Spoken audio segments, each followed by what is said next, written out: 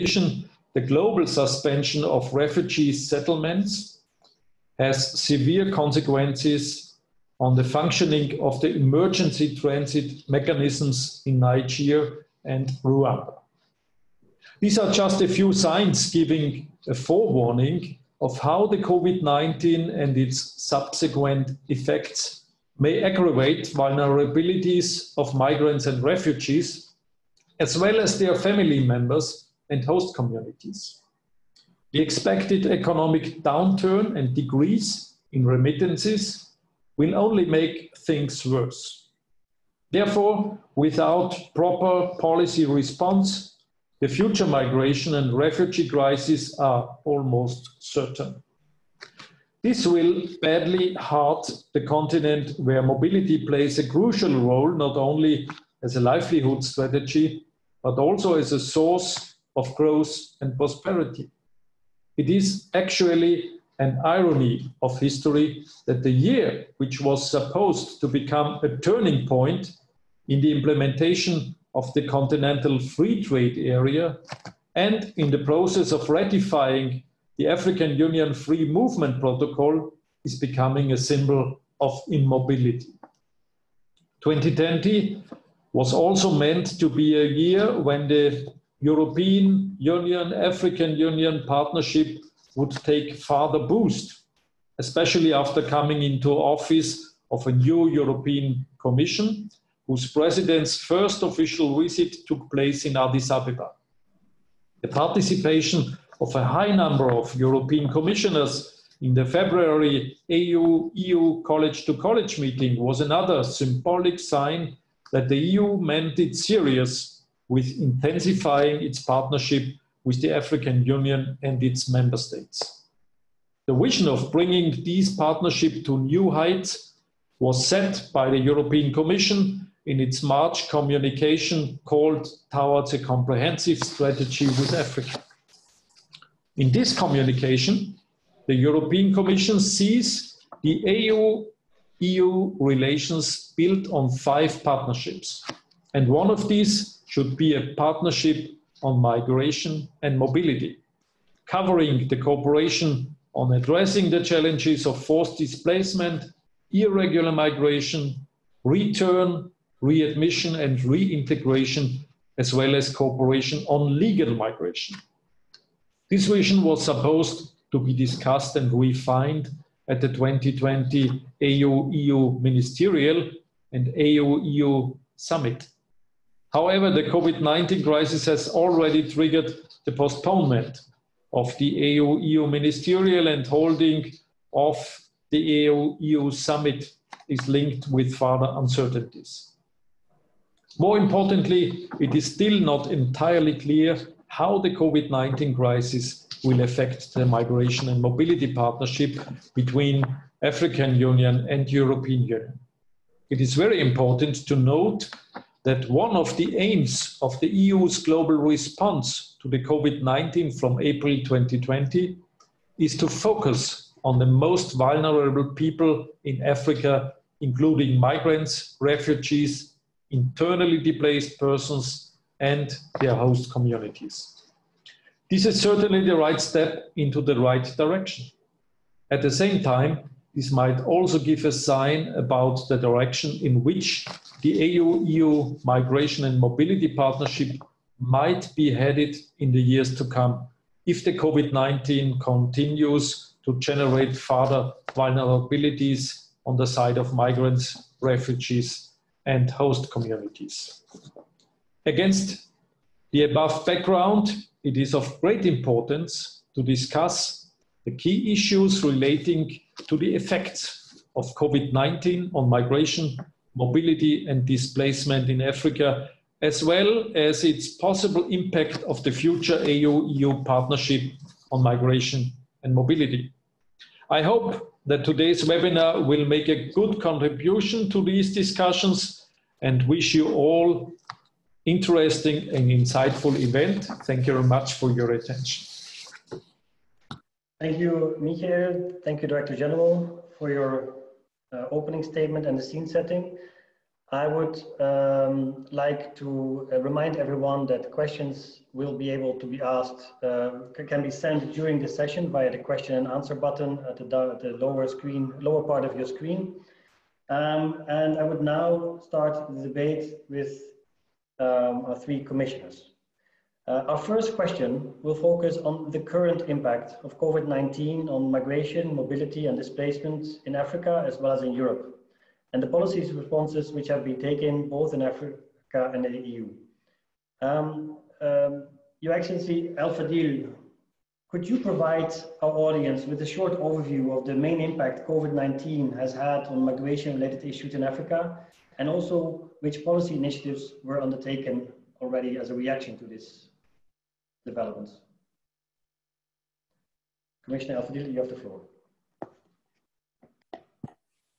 Thank you very much, Martin, and good morning to everybody, the participants. Good morning. COVID-19 is affecting everybody. It's affecting every continent, and it's really impacting our economies, impacting our social life. So the impact that's happening in Africa or in Europe, and it's really the same impact. It's a global pandemic and it's affecting all of us. But I can reflect briefly on how the African Union is fighting COVID-19 in Africa. And I would like to start by saying that the first case reported in Africa, it was on the 14th of February in Egypt. And this is the first case reported in the continent. We were following what's happening in China before this reported case. But 1 week after the first case reported in Egypt, we convened as African Union Commission and Africa CDC an emergency meeting for the ministers of health in Africa. And more than 40 ministers attended the meeting. It was physical at that time before the lockdowns. And also WHO was invited to the meeting. The Director General Dr. Tedros participated through VCT. The regional director came herself, Dr. Moeti, and there is also a representative from IMRO region plus Afro region. This meeting is a very important meeting because in this meeting, we adopted with the Ministers of Health the joint continental strategy on COVID-19 in Africa, which is later being endorsed by the Bureau of the Assembly of the Heads of States and Governments.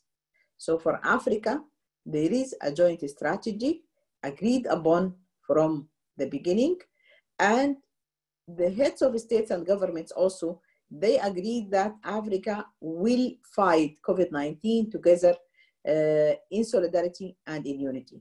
And also they decided that the Africa Center for Disease Control and Prevention as our main technical institution in the area of fighting diseases and outbreaks, the Africa CDC tasked with leading this fight on the technical level. So we have from the beginning a clear vision on what we want to do as Africa. We have from the beginning the political will backing us up as Africa CDC, and also we have the support from our principals within the African Union Commission, His Excellency Moussa Faki, the chairperson of the African Union Commission, and the deputy, plus all the commissioners. We are acting together as one because this COVID-19 fight is not only in the area of health. It is a fight that everybody should play a role in it, so we can win it together. The thing also I wanted to mention at the beginning that Africa CDC formulated a task force, and I see it being mentioned, all this information, I see it mentioned in the concept note for this meeting. Yes, Africa CDC, they established a task force, a technical task force. In this technical task force, the 55 member states of Africa have a participant, either the permanent secretary of the Minister of Health or an expert in the area of epidemics. So they are in different levels, but every member state is represented. This task force is where the main technical decision is taken. And we are convening this task force twice a week under the supervision of the Director of Africa CDC. It's a very regular meetings. Member states, we have even invited partners. It's not only our member states. We have opened it for partners. We opened it for international organizations. We are also opening this task force meeting for the CDCs like Europe CDC, because I attended one or two of these meetings. I saw Europe CDC as part of this meeting, America CDC, China CDC. So it is a platform for the member state, but also we are opening it for our partners to debate on what decisions to take, what measures to take. Well, if I want to add to this that we are on top of the issues. Yes, this pandemic is not easy to control. The virus cannot be controlled. Till today, there is no vaccines. Yes, there is clinical trials in some member states of Africa, in Europe, in America, in China. But till today, there is no vaccine. And till today, there is no licensed treatment for COVID-19. And this is the biggest challenge we are having now. That means with no vaccine to be developed, with no medical treatment or medicines, that means this COVID-19 is going to stay with us for a while. And this is also a very big challenge to all of us, to you, to us. When we speak about the impact of this COVID-19 on the vulnerable groups, and when we say the vulnerable groups, it includes the migrants, it includes the refugees, the IDPs, those who are not even the labor migrants. And living in Addis Ababa, we saw that member states are bringing large numbers of migrants. They have been deported to Ethiopia from many countries. We see it between the African member states themselves. We see it everywhere. We see that the risk for these groups, migrants, refugees, and IDPs, they have two folds of risk. The first risk that they don't have the same accessibility to the measures being taken by member states. And I will give an example. We initiated testing, an initiative called PACT. PACT is Partnership for Accelerating of Testing in Africa, because through testing, we can trace the infected cases. Through testing, we can isolate the infected persons. We can start them or put them on treatment. When you speak about refugees or IDPs or migrants, especially those who are in the category of the irregular migrants, they don't have the same opportunity like the populations in the countries, whether countries of transit or countries of destination. They don't have the same accessibility to the health services. This is the challenge. The second challenge, even when they put the measures of, the simple measures of washing hands, wearing a mask, observing social distancing, is very difficult for these populations, because they are already lived in a very cramped and crowded areas. So even the simple measures, they cannot apply it. Some of them, they don't have the luxury of having running water, so to wash their hands or to have the soap or the materials needed. They don't have the mask. So the risk is very high on this population.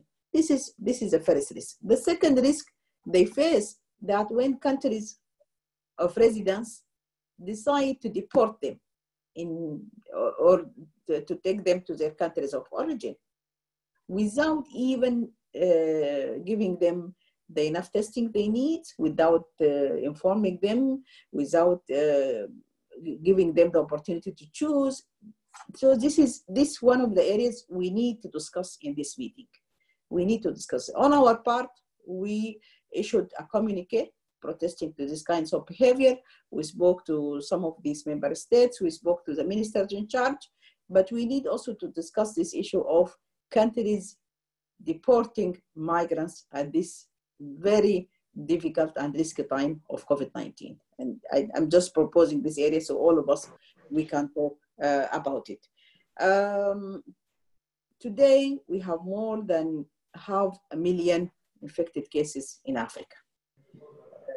we have around 11,000 of deaths, but the recovery is very high. The percentage of the recovered population is very high. Africa continues to be the least affected continent, but that doesn't mean the risk is minimum. No, the risk is still very high because we have only 4 countries in Africa. They have the 60% of the infected cases. So that's why I think, I'm sorry if I'm taking long, but I think we need more solidarity from our neighbors in Europe. We need a global solidarity to fight this COVID-19.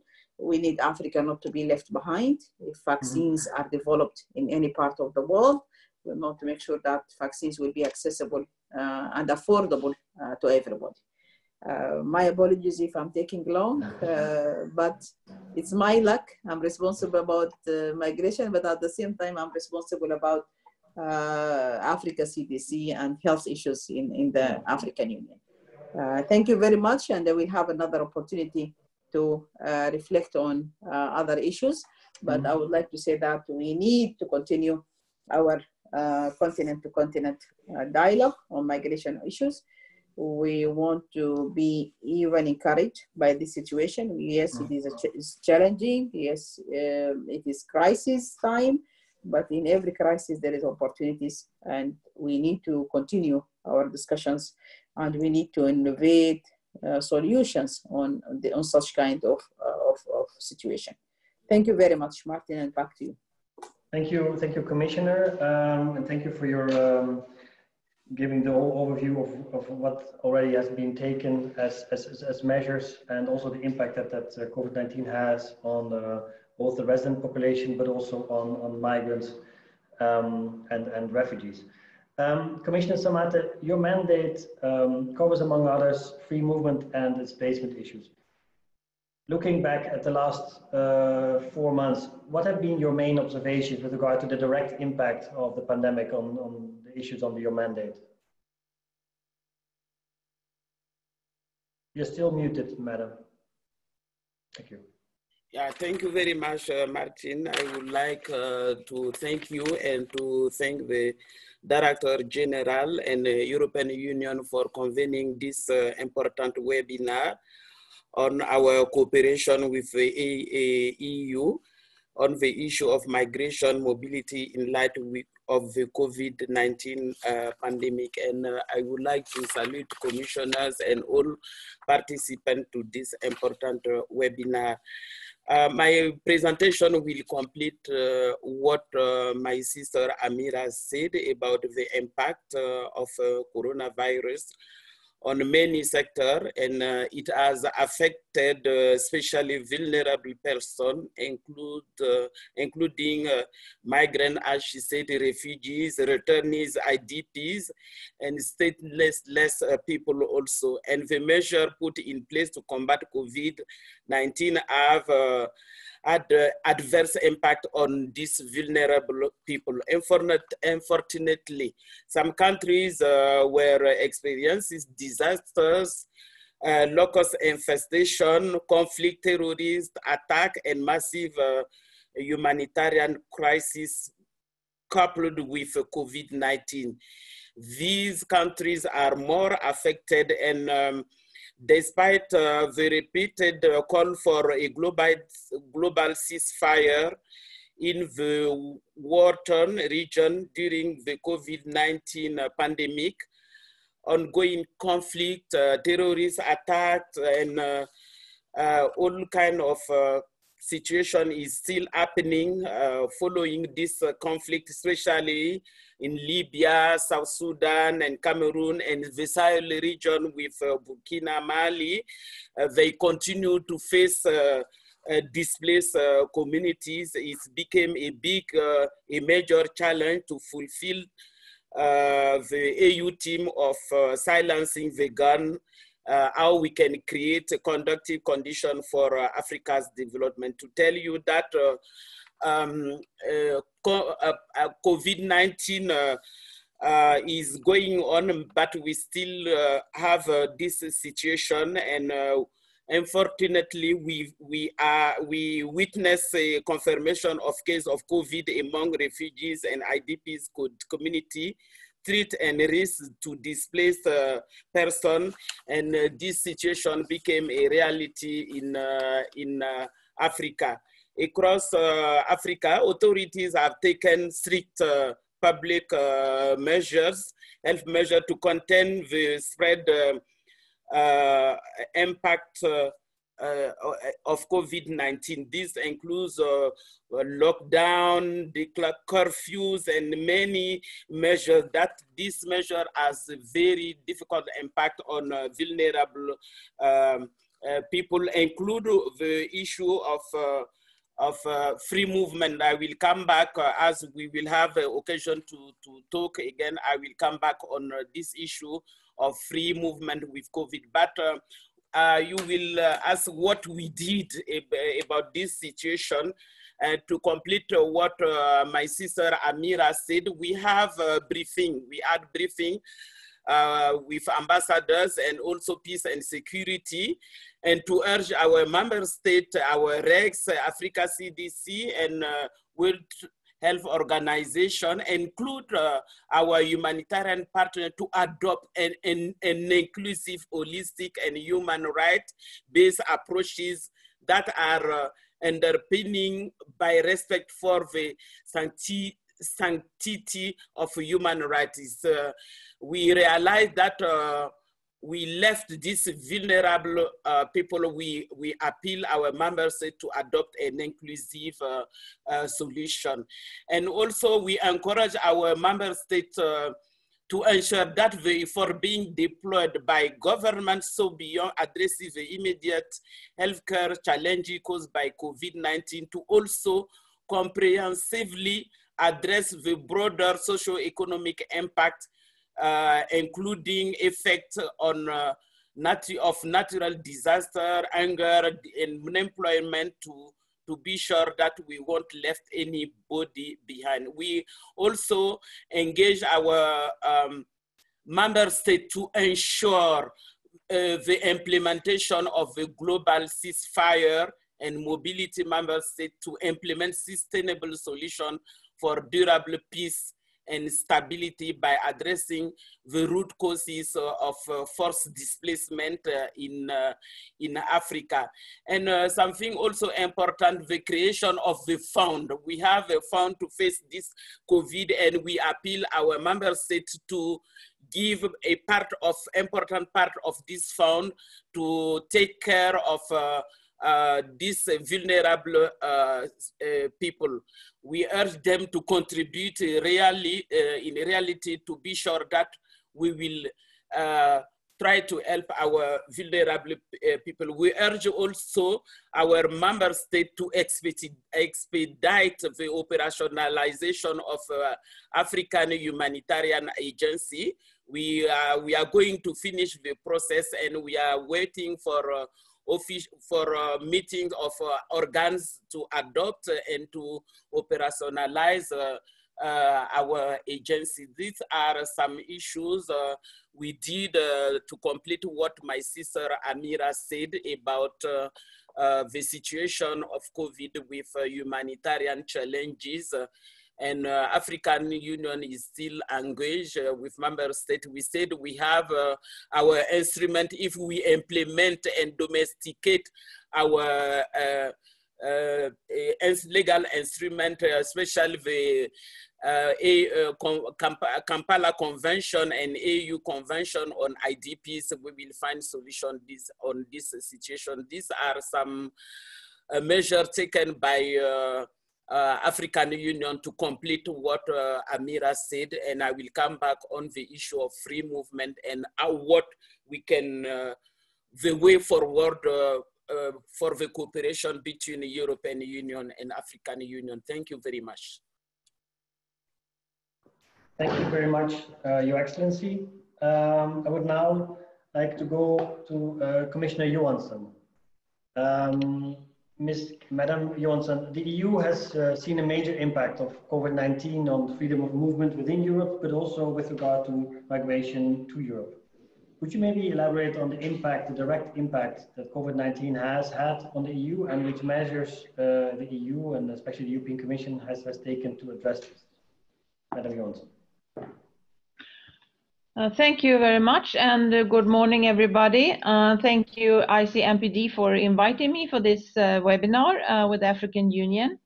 I'm very happy here to continue the good discussions I already had this February in Addis with the African Union Commission, including Commissioner Elfadil. It's nice to see you again, Amira. And it's also a pleasure to meet virtually for the first time with Commissioner Samate. I think this pandemic has had a huge, and still have, a huge impact on our societies and in many, many aspects. And I think also that, of course, solidarity and acting together is of the essence to tackle this. And we will come back to things to do. But what I also would like to stress is in Europe, we've seen that how this pandemic has shown the important contributions of migrants in the European economy, in the European society. For instance, in the health sectors, but also as essential workers in different important sectors.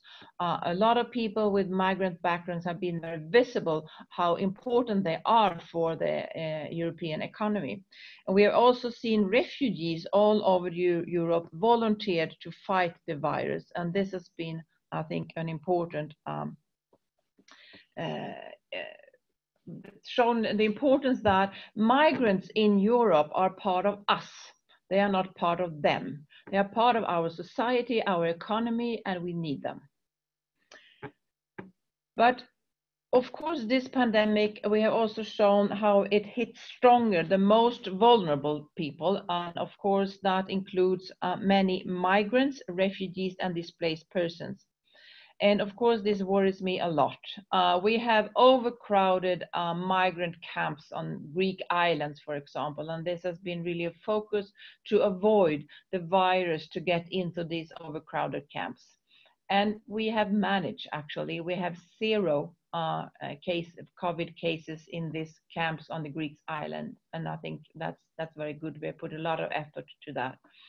We can also see whether irregular migrants are arriving to Europe. They are put in quarantine, and we can see a growing number of them coming that are infected, and they need, of course, to go into quarantine, and then also if they are infected or sick, they need to be treated.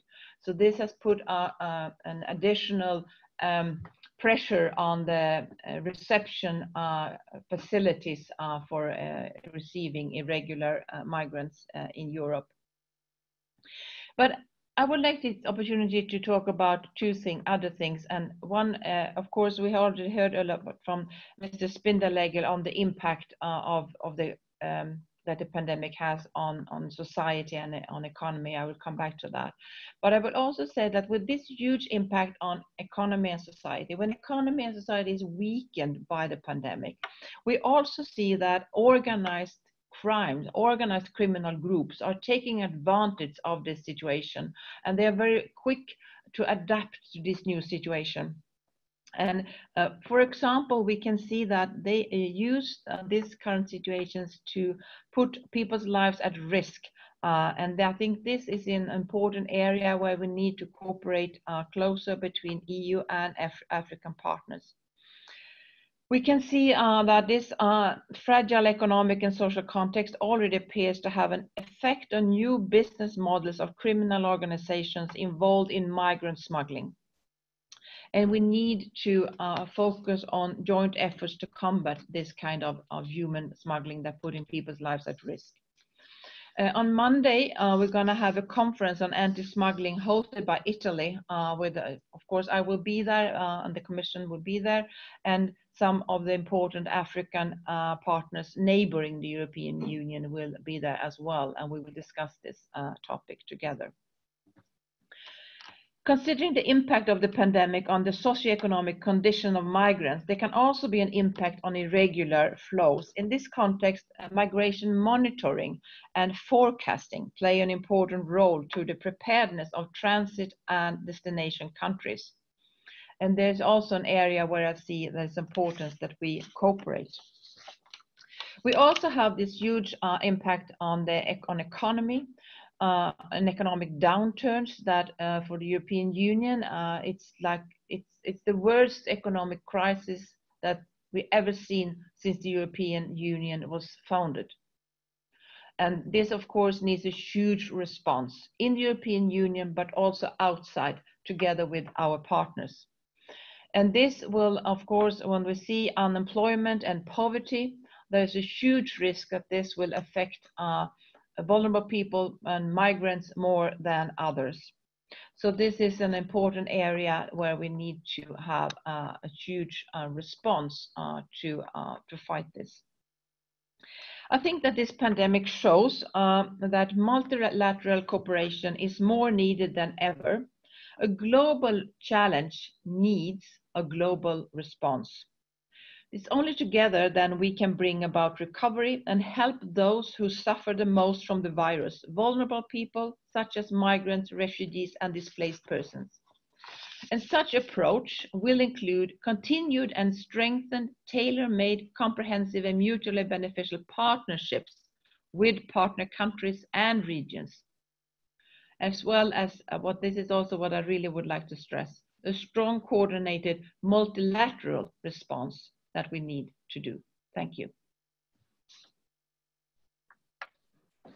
Thank you, Commissioner Johansson. Thank you also for highlighting the important role that migrants play in the European society, but also the new dangers which come forward from the adaptability of organized crime groups. A second question, which I would like to focus on Commissioner Elfadil and Commissioner Samate, will look at the mid and long-term consequences on COVID-19, on migration and mobility in Africa. In particular, it would be interesting to elaborate on how COVID-19 will affect border governance, labor migration, the fight against irregular migration, return readmission, flows of remittances, internal displacement, as well as the very important plans related to the continental free movement agenda. How could the negative possible effects of the COVID-19 on the above mentioned issues be mitigated? And are there possibly any new opportunities which have been created due to the need for closer cooperation due to the present crisis? I would like to invite Commissioner Elfadil to, from her perspective and from her responsibility, share with us the possible long-term impact of COVID-19 and how we can see how we can mitigate the impact of this crisis and actually maybe grab some new opportunities which the crisis could offer. Thank you. Commissioner, please, floor is yours. Thank you very much, Martin. As you said, there is a very big impact because of the close down of the borders.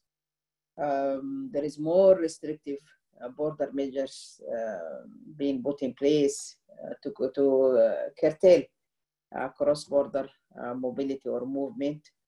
There is massive delays at the border points for the people and for the goods on transit. And as you know that in many African countries, there is the people who live on the border between the two countries, they have their trades.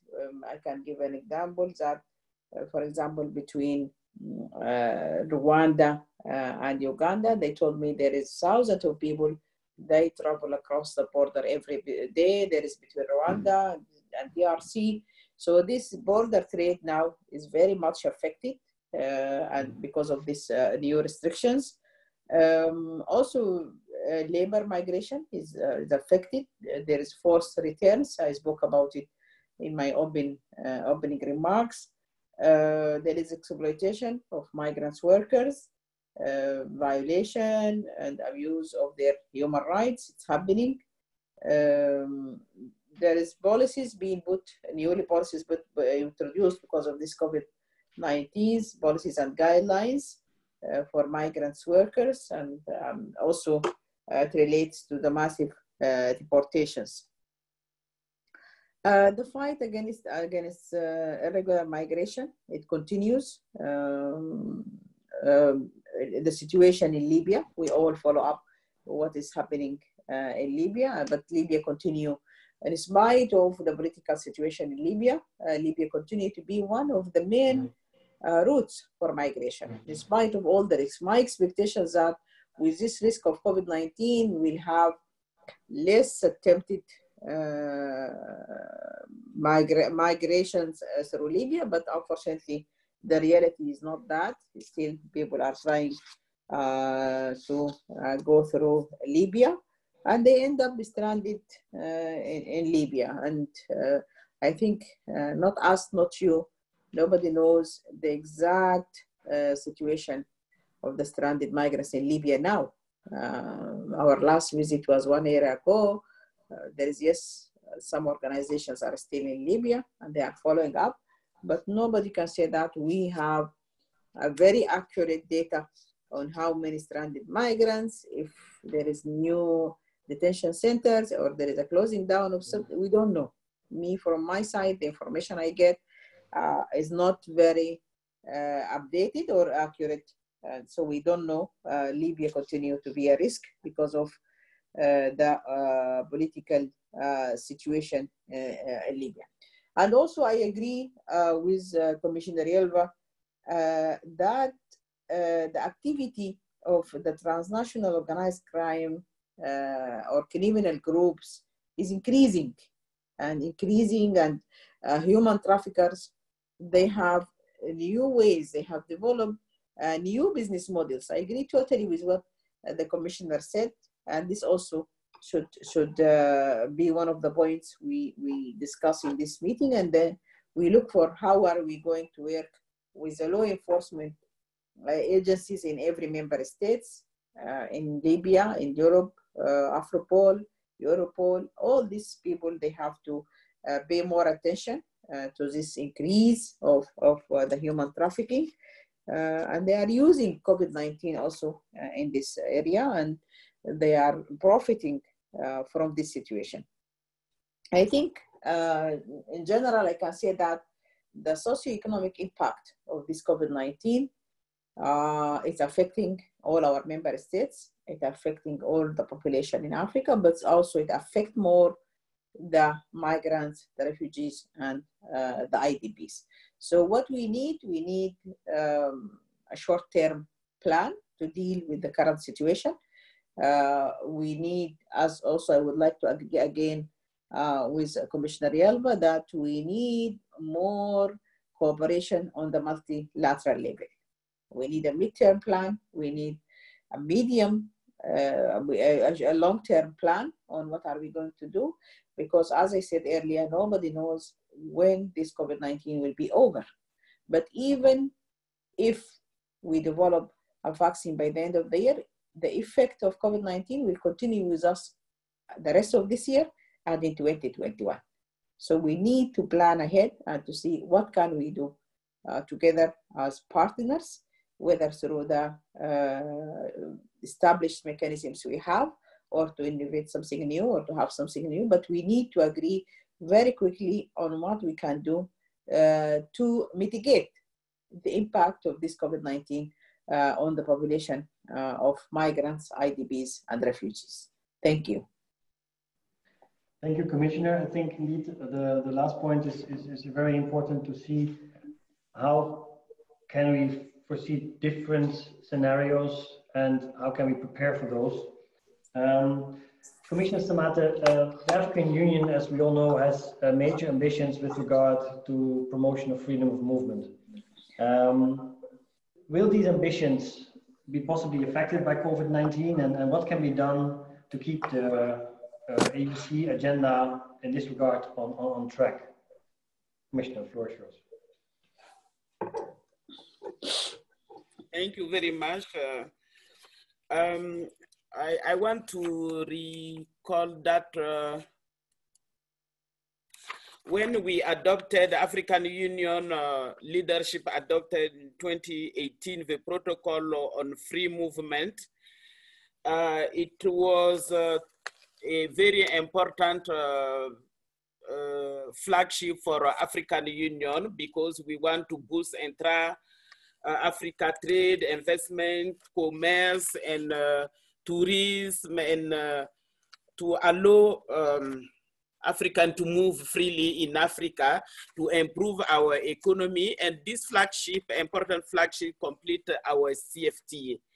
But with the issue of COVID, it became a very difficult situation because when the protocol was adopted, we were sensitizing our member state to ratify this protocol. It was a little bit slow because out of 55 countries, 32 have signed the protocol, and only 4 member states are deposit ratification to the protocol.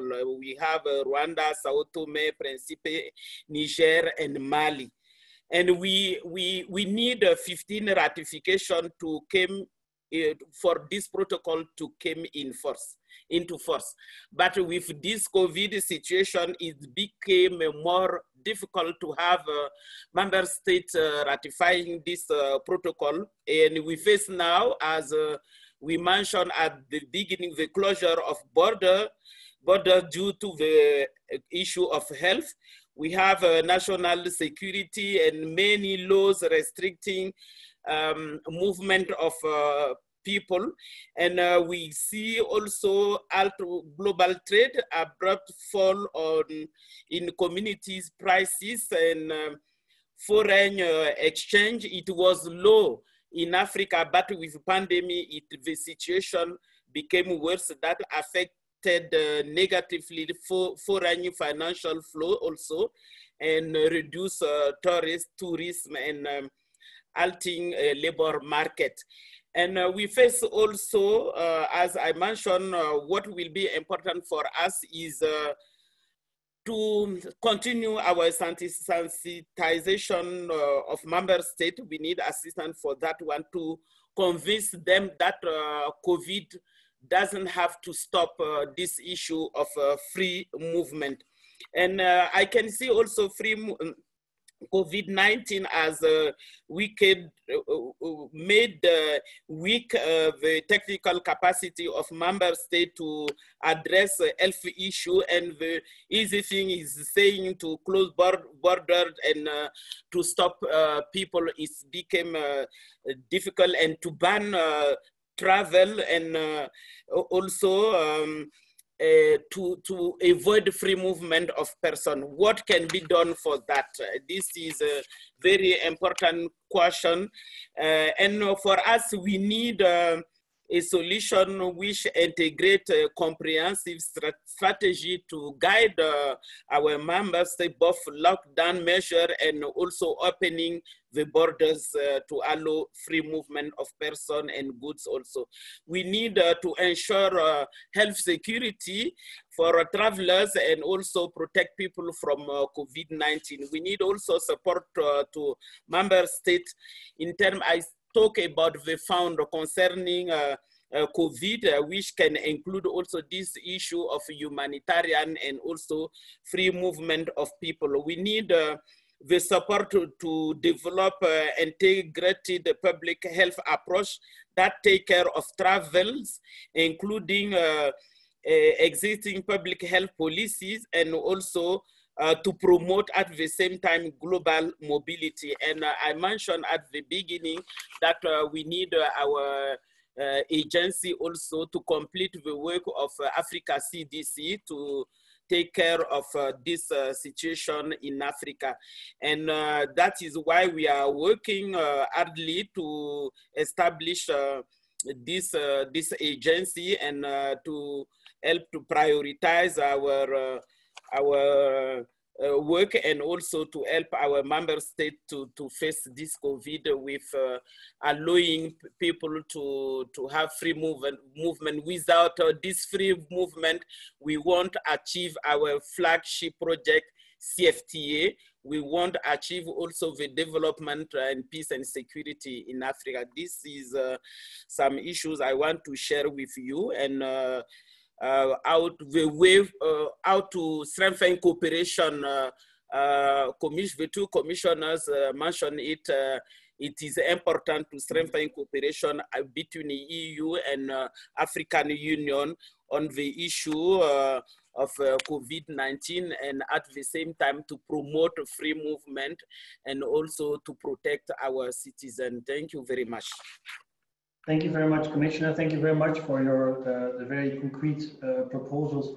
Yesterday we had organized an event at ICMPD for our member states to look at how to reopen freedom of movement and lift internal Schengen controls, and we have had contributions from various member states, and we saw already that within the member states of the European Union and within the Schengen area, how complicated both the closure but also the reopening is. I think what also Commissioner Johansson said before, sharing lessons learned, sharing experiences between different countries, both within Africa, between different regions in Africa, but also between on an international level, and continent-to-continent approach would be very important.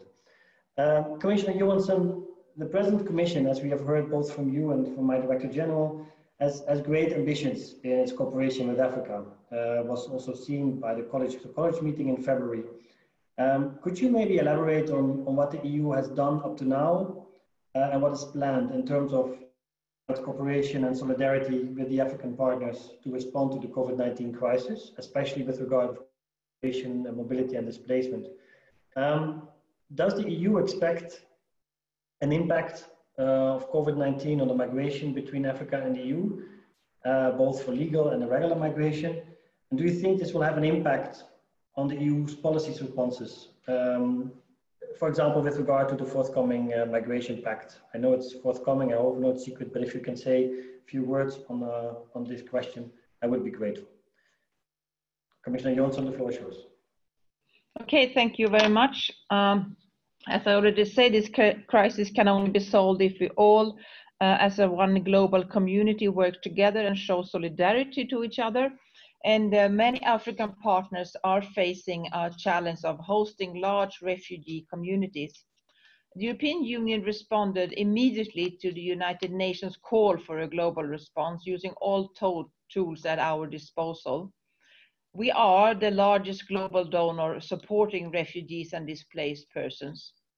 And in our global response, the European Union, acting as Team Europe, both the EU institutions and member states together are taking comprehensive and decisive actions to tackle the impact of COVID-19. So far, more than 36 billion euros has been secured for this. We support the healthcare and socioeconomic measures. Refugees, displaced persons, and also their host communities are part of our response. We are supporting increased access to health systems for migrants, refugees, internally displaced persons, and their host communities. And these measures concerns mainly the sectors of health and water, sanitation, and hygiene. Let me give you 3 examples of what we are doing. First, in early May, we launched the EU humanitarian air bridge, which already brought 350 metric tons of medical and humanitarian equipment, as well as humanitarian staff, especially to Sudan and Somalia, and repatriated people in need in full cooperation with our member states. Second example, the Central African Republic benefited from the first Team Europe humanitarian air bridge, bringing in health equipment and humanitarian staff to support the fight against the pandemic in the country. This had been complemented by a 6.5 million euro financial package to help the water, sanitation, and health sector. The distribution of medical equipment and local production of masks have been stepped up. Our President, Ursula von der Leyen, organized a pledging conference on the 4th of May for developing a vaccine, and this pledging conference reached 7.4 billion euros. The EU has also established the RescEU stockpile of medical capacities. There has been international collaboration on development and assessment of COVID-19 medicines, focused on increasing the efficiency of regulatory process and decision-making. For this initiative, the European Medicines Agency has been cooperating with medicine regulatory authorities worldwide under the umbrella of International Coalition of Medicines Regulatory Authorities. You asked also about the impact that we can foresee for the pandemic when it comes to migration towards European Union. I think it's very clear that there will be an impact. I think it's a bit risky to say what kind of impact it will be. Of course, if we will face heavily poverty and unemployment and economic downturn, that will force people on. On the other hand, we can also see, as I already mentioned, how criminal groups are using poor people in a very terrible way to trying to benefit from new kind of ways of earning money and risking their lives. But we have also seen in these days new forms of solidarity, people opening their hearts to help each other. So I think that there for sure will be an impact, but I think it's a bit difficult to say exactly how it will be. I will soon present the new proposal for migration and asylum in the European Union. This has been an area that's been with high tensions inside the European Union. Of course, my task is difficult to find a way forward that can be accepted by all member states. But my proposal will take a starting point that migration is something normal. Migration has always been here, migration will always be here. And migration is a good thing, but we need to manage migration much better than we do today. And to be able to do that, partnership and collaboration together with our partners outside the European Union is the most important aspect. So therefore, I would like to build strong partnerships to deal with and to develop the area of managing migration together with partners. And that will be the main message from the new package that I will present in September. Thank you. Thank you very much. And apologies for shortly leaving the screen. I had a technical issue to deal with. Indeed, I think your last sentences brought us also to the next topic, the next question I would like to ask. And against the background of these discussions and what we have heard so far, to what extent might COVID-19 have an impact on the migration partnership, on the partnership between the EU and AU on migration and mobilities, and what are the key objectives you have with regard to this partnership? I would like to ask all three commissioners to react, and this will also be, let's say, the final part of our debate. Before we go to questions from the floor, I would like to invite you to keep your interventions short so that we can have sufficient time, some 15 minutes, for asking questions. I would like to ask Commissioner Elfadil to take the floor. Thank you.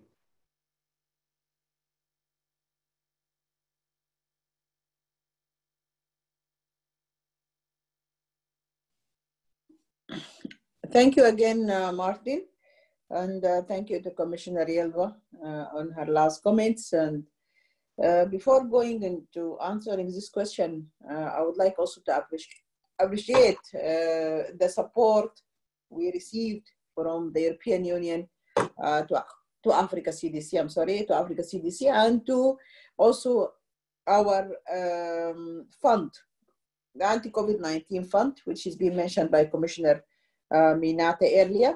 We have created this fund because we have financial problems.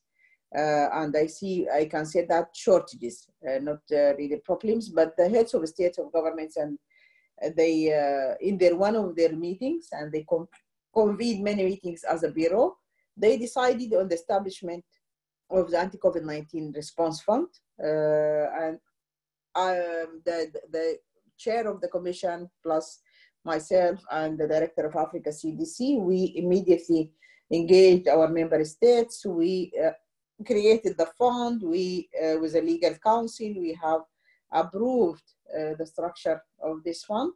And we have also engaged the private sector of Africa. The pledges made to the fund It's around $100 million so far. We are expecting more pledges, but I would like to appreciate the pledges made by the European Union. We have received from member states directly, but also from the European Union. There is an ongoing conversation between Africa CDC and the European Union. Some member states, we requested them to give us in kind.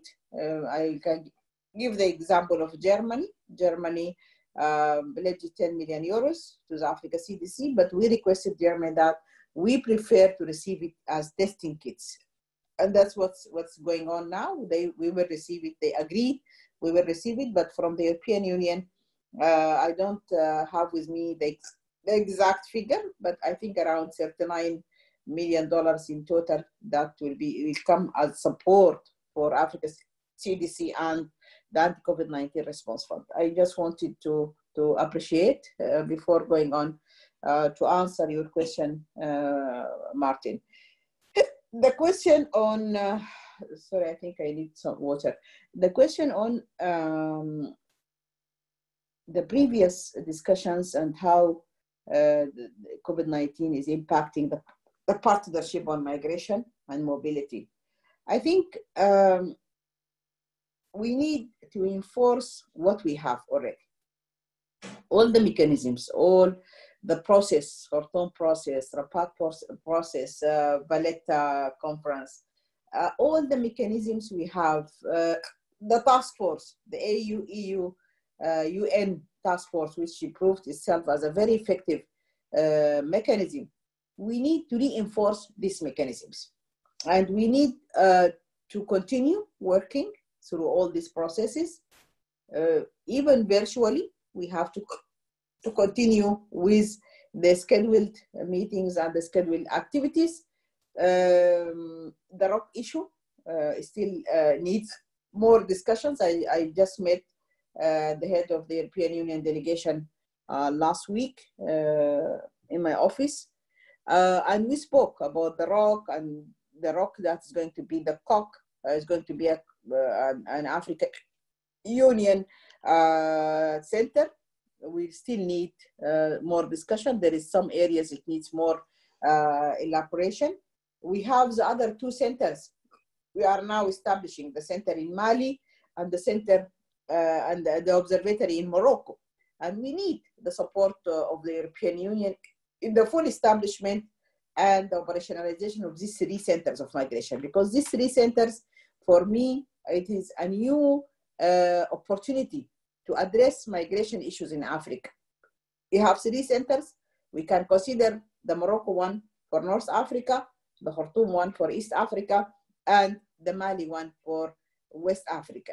And then in the future, we'll see if we need to establish in Central Africa and Southern Africa region.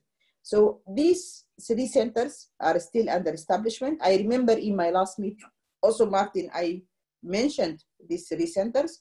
And for me, I would like to see these three centers up and running before the end of 2020. I'm working with my director to make sure that this can happen with the support of the hosting countries.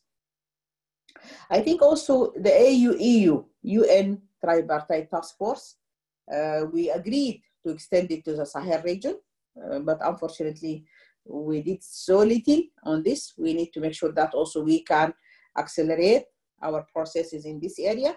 We need also this task force to continue working on the issue of the stranded migrants in Libya, but also to extend to the Sahel region. And Commissioner Minata just mentioned that there is new challenges also emerging in the Sahel region. The terrorist groups are continuing, and we need also to look into how we can help the Sahel region in addressing such issues, and especially when it is related to migration issues.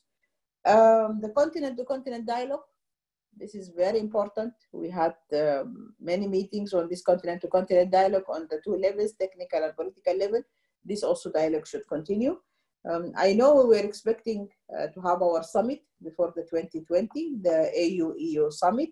I don't know what will happen now. Are we going according to the proposed scheduled dates, or are we going to change it? But also for us, it's an opportunity to raise up these issues around migration in the summit. Okay. I think we need to continue. We need to continue this very important partnership between the European Union and the African Union. We remain ready to engage anytime. For us, it is a very important area, the area that relates to issues to do with migration, refugees, and IDPs. For me, I always take them as one package. And we work very closely, the two departments, social affairs and political affairs. But we would like to see results. And I always ask myself about how are we going to achieve tangible results, like what we did in repatriating more than 40,000 migrants from Libya to their countries of origin, or to take them to Niger and Rwanda. Our mechanism that some countries can host, like the one we did with Rwanda. It's also a very successful solution so far. It's a successful solution. It is, yes, been interrupted also by COVID-19, but I can end by saying that all the mechanisms we have, we need to mobilize it to the maximum, and also we can have an opportunity if new mechanisms need to be produced. But the thing we can do now is to continue the continent dialogue, to continue with our regular meetings and activities, just change it from being physical or face-to-face to online meetings, but we have to keep our scheduled meetings as being proposed. Thank you very much, and I would like to wish Commissioner Ylva very good luck with her presentations in September. Thank you. Thank you, Commissioner. Same question for Commissioner Samate. What are your expectations for the future cooperation between the EU and African Union? Thank you very much. Ladies and gentlemen, Africa, I'm quite sure for that. I'm sure you too. We cannot successfully fight COVID-19 alone. That's sure. We need international cooperation because the threat and the impact of COVID is global. And Commissioner Johansson mentioned it. We need a global response also, because the impact on economy, political issues, humanitarian are huge. And we need, as African Union, to complete what Commissioner Amira said, to intensify advocacy and popularization of our protocol. And we have a response, yes, we have we have to continue the fight to have a free movement. And what can be done is to continue. We are planning to have a champion, a head of state. The process was at the last step when this COVID situation happened. We need a champion to advocate, and we need your support also to be sure that we will have more countries ratifying this protocol. And also we need strategic leadership, including EU strategic partnership framework, and also well-resourced implementation plan of this issue of free movement with the impact of COVID and the massive impact also on migration. As Amira said, is global. Migrant, vulnerable person. We need to focus on to fight this COVID situation and to also take care of this vulnerability. We cannot do that one without a strategic leadership. I'm happy to listen from Ylva, Johansson about cooperation to build. I appreciate to build strong partnership. This one is very important. And I'm a little bit sad because I remember when I resumed in 2017, I visited Brussels. I was there and I went to European Union commissioner. I visited in charge of this humanitarian issue to see how we can strengthen cooperation with the commissioner in this area of humanitarian free movement. But till now, I didn't see impact. I hope we will have more cooperation on the issue of free movement and humanitarian situation. And to finish, it's important to strengthen cooperation, and today meeting is very important to see what we can do together. These are some key areas, and I won't forget our humanitarian agency. We cannot have a humanitarian agency without the support of our partners. That's why I was in Brussels to discuss, to learn from European Union what you are doing as European Union in the issue, on the issue of humanitarian refugees, IDPs. We learn, but we need more, we need to see a concretization of this cooperation in the area of humanitarian. I have cooperation in many sectors, political sectors with European Union, that I need more about that situation, and this one is very important, and I'm happy to see that we are all engaged to strengthen cooperation between our institution to find a solution on this important issue of COVID and free movement and vulnerable person in general. Thank you very much. Thank you, Commissioner. Commissioner Johansson, having listened to the contributions from both commissioners, what is the perspective of the EU and your expectations on the future partnership? In a few minutes, you already touched upon it in your previous statement, but maybe you have some additions to make in this regard. Madam Johansson. Thank you. Just before the pandemic hits us very hard, and in March this year, the European Union adopted its policy on the strategic partnership with Africa. And the objectives set in there are even more valid when considering the COVID-19 impact.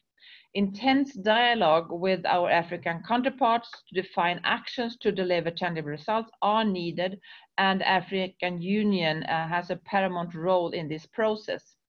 Just one example, we are now, in 1 week, the European leaders will meet, hopefully to agree on a huge recovery package that we have presented from the Commission to deal with the impact and the economic crisis that's coming at the aftermath of the COVID-19.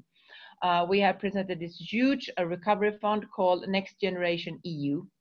And a significant part of that recovery fund is designated to our partners in other countries, because we know that we can't fight this alone. We need to work together, and we need to work in solidarity, and we need to work as a global response. So that's why a significant part of the European Recovery Fund is designated to our partner countries. And of course, when it comes to migration specifically, we all need that we need migration. We all need that we need to deal with this together to manage migration effectively. And from the European Union side, of course, we will continue to pay particular attention to vulnerable, including women, children, unaccompanied minors, and persons with disabilities. And we will also remain committed to helping our African partners addressing refugee crisis and find durable solutions for refugees in hosting countries. Preventing irregular migration is a key priority in managing migration in an orderly way, and that includes stepping up on fighting against the smuggling of migrants with our African partners. Our cooperation on returns, voluntary returns and readmission and effective return rates should improve as soon as possible due to the pandemic and the travel restrictions. We have worked quite good together with this to support voluntary returns. And one element of our cooperation I would like to stress is what also was mentioned by Commissioner Amira, is the African Union, European Union, United Nations tripartite task force in Libya on voluntary returns and reintegration. Together, we have supported more than 52,000 migrants to voluntarily return to their countries of origin with reintegration support. Based on our achievements, the experience of our cooperation in the tripartite task force can be useful in other regions as well, case by case, that also was mentioned by Commissioner Amira. I would also stress that we focus maybe a bit more also on reintegration. It's important that people can find a new start when they come back in these schemes of voluntary returns. We need also, in parallel, to step up on our cooperation on legal migration that could provide mutual benefits, providing employment opportunities that match the needs of the labor market in both countries. Projects on legal and circular migration and labor mobility with African partners could significantly contribute to regular and safe migration and mobility to Europe. And it's important that this is tailored in a way that is mutually benefiting, like a win-win situation, both for the European Union, for African partners, and for the person that actually is moving. I think that our cooperation so far has brought some success, but we all agree that we need to do more. So we should continue our dialogue, building on our successes and achievements. And I also already mentioned one of those with the voluntary returns. I think that this has a good opportunity that we can do even more also in other areas. And I look forward to our future cooperation with the African Union on migration and mobility, working within and complementing the existing bilateral and regional frameworks, including Valletta. So we need to work closer together, and personally, I look forward to engage personally more together with the European Union, together with African Union, together with you commissioners, and also of course with our partner countries in Africa.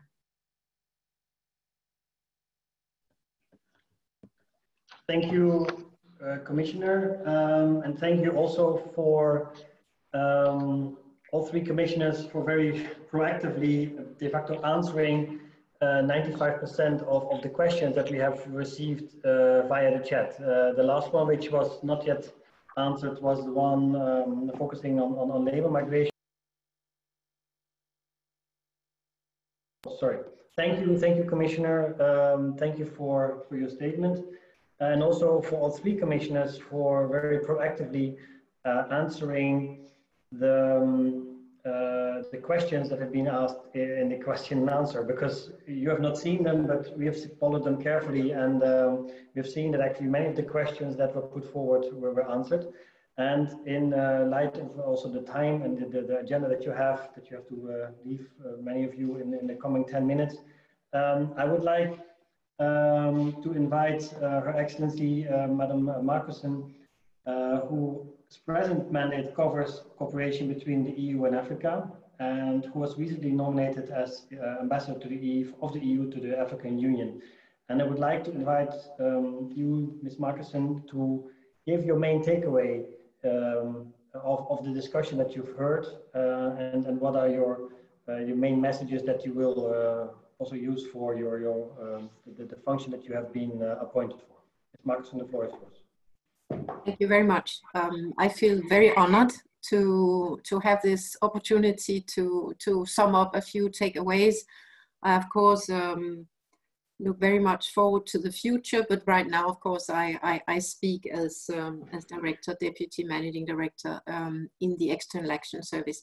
What I have Thank you very much. I think it was very, as always, very committed commissioners. And I just wanted to take away I will cut across the various questions and issues, but I've divided it into 3 types of takeaways. One that is very overall, what's the overall analysis, where there are some common issues. Then the second one would be on the type of effects that we see of the COVID-19 on the African, but also on the European continent. And last, what are the type of political responses that the 3 commissioners have pointed to, and which have also, as you said, Martijn, come to the front from the many questions from the participants, which I have also tried to follow. But if I look at the first category, what's really the main overall analysis that is shared? I have 4 words, I think, that captures this from the commissioners. One thing is the special situation I think we have not seen before in our history is, like Elfadil said, Commissioner Elfadil, this is something that is affecting us all. And I know it's something we're all realizing, but I think it's a very important takeaway just to underline that. It is an accelerator on many of the existing situations that we're seeing. Commissioner Johansson called it the worst economic crisis that we've seen. And that, I think, is something that we have to also reflect a lot about. That, in the overall analysis, that comes down to what all 3 commissioners have talked about, is the solidarity, which brings us back to this is something that is affecting us all. So I think that is an important takeaway of how we characterize this situation. If I then look at the second category of the type of effects that were mentioned by the commissioners, I think it is really important to look at all 3 commissioners talked about the vulnerable groups. We have a focus today on migrants, and that was, I think, Elfadil very much described the situation for the vulnerable groups. Samate talked about also the issue of the criminal groups and how they take advantage of this. This was also from Commissioner Johansson, which I think Commissioner Johansson also said something in line with this, with the issue of solidarity, that migrants are part of us, part of our societies, and we have also seen the links here during the crisis, and I think that is quite important. Again, still on what we have seen as important, of course, what we've seen is the slowdown in terms of the free movement. Obviously, I mean, our continents have closed down, but that has major implications. And Samate talked about the protocol of free movement and the implications on that important work. Last thing on the effects that was mentioned by several is the situation in Libya, which I think we will have to follow. This is a key issue. We've seen some success in the trilateral cooperation, and the task force that we have had between the AU, EU, and UN was mentioned by several of all commissioners, I think. That brings me to what type of political responses did we hear from the 3 commissioners. I think what is most important is Elfadil described how the African Union had actually quite quickly come forward and formulated the strategic and political frameworks in place very early on, which is quite important. I noted that Samate talked about, which is that we will still have a holistic and human rights-based approach. I think this is something where the AU and the EU also have a lot in common. Multilateralism was a political response that was mentioned from the European Union. Obviously, the Team Europe response is very important and has been quite forcefully. The new pact that Commissioner Johansson will soon present and the types of the next generation EU is also quite important, and that's coming up next week. So to finalize what these policy responses, one of the commissioners said, let's reinforce what we have, and let's, the last one, of course, the The summit that is coming up in October will be a main event for actually taking these different and new, stronger partnerships that all commissioners talked about. And I can't help also underlining what Commissioner Elfadil said about also maintaining what we have right now, the continent-to-continent types of partnerships between the EU and the African Union. So thank you very much for this very privileged role that I was given. I hope I tried to summarize what the overall characteristics are, what are the things that we are seeing that are quite worrying, of course, but there are also important things where we can look forward in terms of what type of policy responses are needed. Thank you very much. Thank you, Your Excellency, and thank you for all commissioners and Director General to be present today and to stay for the full 90 minutes. I would like to thank all the participants that...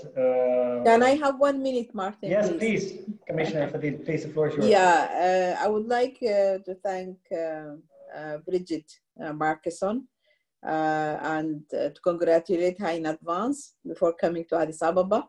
We welcome you.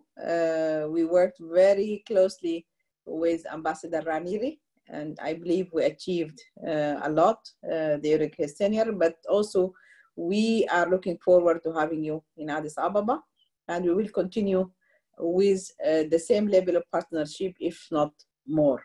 Thank you for the very good summary of the main outcomes of this meeting. But also, Martijn, I would like to thank you and to thank ICMPD for convening this meeting and also the previous meeting. Thank you very much for the role you are playing in developing the policies on migration. And we appreciate your role and the role of all your team and the role of the director. And also we hope to continue our very close partnership. Thank you. Thank you, Commissioner. Thank you, Commissioner. If Commissioner Johansson, Commissioner Samate would like to add to this. Commissioner Samate, I saw you raise your hand. Thank you very much. Yes, thank you very much. I'm sorry, we won't have time to reply. I saw many questions in the platform about some people were saying they are bilingual, but there is no French translation. It's true. Je vais peut-être aller en anglais. Il y en a qui ont demandé, Martijn, la question de la nature ou de la régularisation des migrants. Je pense que nous profitons de cette question pour, nous l'avons dit aux États membres de l'Union africaine, que l'Union européenne puisse considérer cette question de la pandémie du Covid pour régulariser la situation de certains des migrants africains. Il y en a aussi, il y a beaucoup de questions, on n'aura pas le temps de répondre à toutes ces questions et dire que le travail continue pour nous assurer que dans cette coopération, il faut aussi tenir compte de cette importante question des migrants, des personnes déplacées internes et également des personnes vulnérables d'une manière générale. Je voulais remercier, vous remercier, Martijn, et remercier. I'm seeing Commissioner, she's saying she cannot understand anything, but to say thank you to you, Martijn, to your organization, and also to Commissioner Ylva, and to all of you. And I hope this is the second time we are working together to be sure that we will continue and strengthen cooperation. And I'm very happy to see Birgitte coming in Ethiopia after Burkina, Brussels. She's coming in Ethiopia. I hope it will be very soon, and we are happy to see you and ready to work with you on these issues, and also to strengthen cooperation between the European Union and African Union. Is not only this issue of humanitarian, we have also human rights, we have also peace and security and preventing conflict in Africa with the issue of governance. We will be happy to work with you. And thank you very much to all organizers of this important webinar today. Thank you, Commissioner, and thank you for your warm words. Indeed, in this case, we were working only in English, also for technical reasons, but we will also ensure that in future meetings we will focus on the French. I thank you very much for the points you raised. I would like to invite Commissioner Johansson maybe for some final words. Commissioner Johansson. Thank you. I just also want to thank you, ICMPD, and you, Martin, for how you have organized this. And just a short response to Commissioner Samate on the regularization of migrants. This has been actually taking place in some of the member states during the pandemic, caused by the pandemic, that they regularized people that are already there and gave them access to full functioning of the society and so on. This is a decision for each member state, but this has been encouraging to see some of the member states actually regularizing migrants and including them even more in the society. So thank you very much for this webinar, and as I said before, I'm looking forward to work closely together with you. Thank you very much, Commissioner. Thank you very much, all participants, my Director General, 3 commissioners, and Excellency Markussen. Thank you very much for your very, very insightful remarks. As ICMPD, we look forward to continue working with all of you, both on the continental level, within the framework of the Rabat-Khartoum process and the Joint Bilateral Action Plan, as also with regard to the individual work that we're doing in individual African countries.